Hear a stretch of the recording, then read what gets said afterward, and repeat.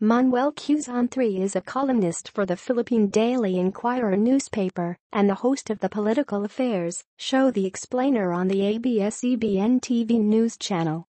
Philippine President Rodrigo Duterte wants one thing from his main meeting with President Trump in Manila on Monday, a Ferdinand Marcos moment.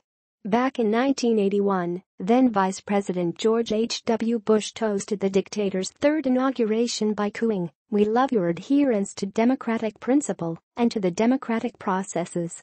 Bush's support confounded Marcos's critics and burnished his strongman image. Today, compliments from Trump are likely to have the same benefits for Duterte. The Philippine president will almost certainly find an opportunity to point out that a Pew Research Center poll published in June placed Filipino confidence in Trump at 69%.